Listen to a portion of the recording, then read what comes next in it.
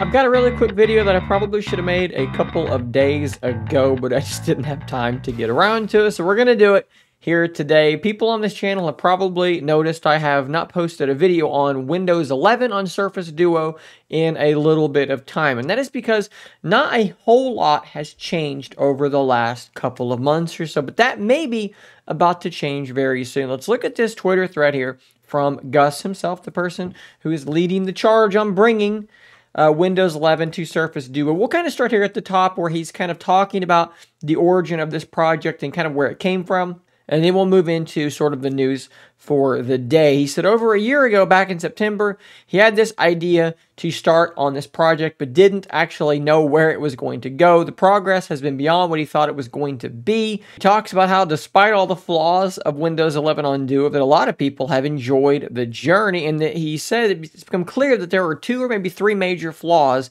people really wanted to see addressed before they could try using this as their main device, which he said was unimaginable a year ago, which I totally agree with. Those things were the ability to boot Windows without another computer or device. So currently, in order to boot into Windows on your Surface Duo, you're going to have to boot an Android, plug it in your computer, and then run a script, basically, through ADB to make it boot into Windows. That is a bit of a problem, because if you need to reboot your device and you're out and about, you have no way to get back into Windows. Definitely a problem. The ability to dual boot between Android and Windows, which you already can do, you just have to have a computer there to do it. So that's kind of like the same thing twice almost. And then the ability to have a secured device again. So in order to do this, you have to unlock your bootloader, which renders some programs unusable, right? Like, so any app that needs a secured device, some banking apps, will not work with your bootloader unlocked. Now, I did not know personally if these things were ever going to be fixed. It seems like a really big hurdle to jump. However, Guss posted this.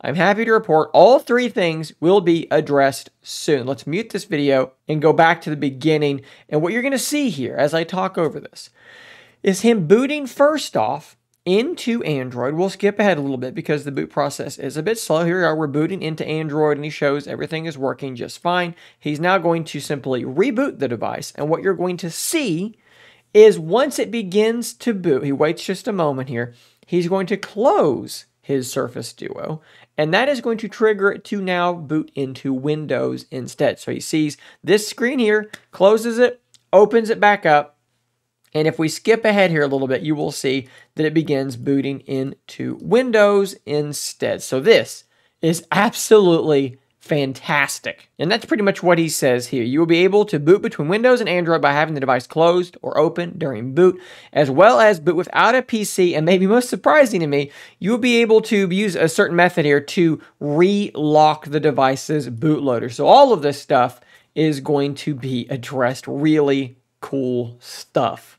Now, this is not, to my knowledge, released as of yet. If we go to the Windows on Duo page here, and we go to Surface Duo 1, I don't believe any of this stuff. Let's go to the UEFI. Yeah, none of this stuff has been released yet. However, according to Guss, it is coming on the horizon. I would suggest following Guss on Twitter to see these sorts of things as they do happen, because if you're following this project, you're not going to want to miss out on this stuff. Very soon, you're going to be able to order food using McDonald's again, 4K, Netflix, all sorts of really great stuff appears to be coming very soon for Windows 11, the project to bring Windows 11 to Microsoft's Surface Duo. As usual, huge shout out to Guss for this incredible work. If you want to see more stuff like this, subscribe so that you don't miss it. When this stuff is released, I'm going to do my best to figure it all out and install it on my Surface Duo and then show it to you live in person. So you're going to want to subscribe so you don't miss out on that stuff. Guys, I'll see you on the next one. And until next time, stay nerdy, my friend.